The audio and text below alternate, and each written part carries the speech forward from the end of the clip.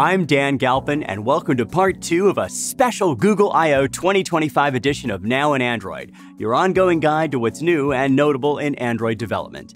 This second edition covers the latest from Jetpack Compose, Camera and Media, accessibility, Kotlin Multiplatform, Android development tools, and Google Play. This year brings a host of new Jetpack Compose features, including autofill support, auto-sizing text, visibility tracking, accessibility checks in tests, and a new Animate Bounds modifier. Animate Bounds provides automatic animations of a composable's position and size within a look-ahead scope, while visibility tracking is used when you need high-performance information on a composable's position in its root container, screen, or window. For more on autofill, auto-sized, and the new state-based text field, check out the Mastering Text Input in Compose talk. Navigation 3 is a brand new Compose-first navigation library, now in alpha, that's designed to give you greater control while simplifying building complex navigation flows. It's fully customizable, with built-in support for advanced transitions and adaptive apps. To learn more about Navigation 3, head over to the Jetpack Navigation 3 post. Accessible UIs with Jetpack Compose covers how Compose facilitates accessibility and how you can use it to build apps that are usable by everyone. And check out what's new in Compose for a deep dive into all of the new Compose goodness, including the new Compose support in CameraX and Media3. Speaking of CameraX and Media3, the seamless video capture, editing, and playback with CameraX and Media3 session covers how you can use them together with LightRT to create video capture, sharing, and editing apps with custom effects. And there's more media goodness in the recent Building Delightful Android Camera and Media Experiences post.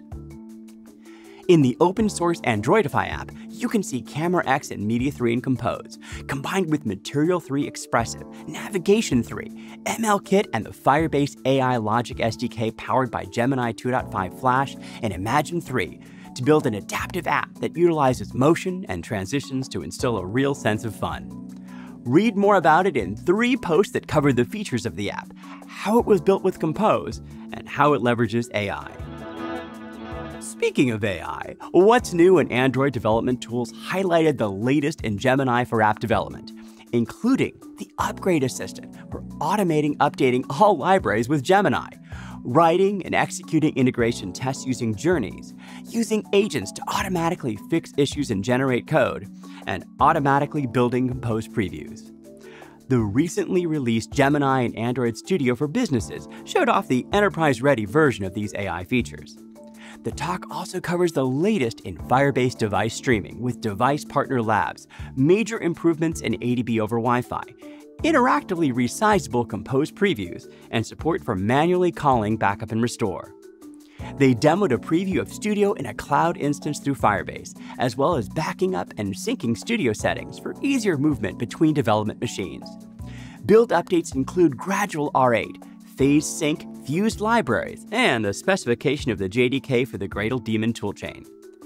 Android Studio will warn you if your app isn't ready for 16 kb page sizes. It has new lint checks to help find KTX methods to simplify your code. And it can audit the app for Google Play policy insights to help you understand publishing aspects for your app.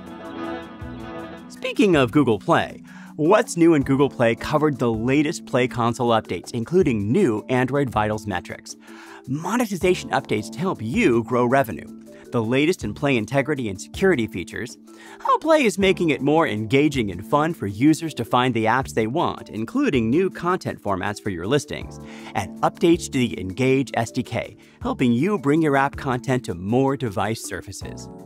Finally, the session covered the latest updates for game developers, including V2 of Play Game Services and expanded support for Play games on PC, with more native PC games coming. Play has a dedicated talk covering the Play Game Services changes, as well as a talk that covers how to grow your business. Make sure not to miss the talk on key accessibility updates, best practices for using the web in your Android apps, the new Kotlin First SDK for photorealistic 3D maps, and we're doing more for Kotlin Multiplatform, including new Android Studio templates, KMP support, and more Jetpack libraries, and a dedicated I/O talk. That's it for part 2 of our I/O coverage in Now in Android, including updates to Jetpack Compose, Camera and Media, accessibility, Kotlin Multiplatform, Android development tools, Google Play, and more.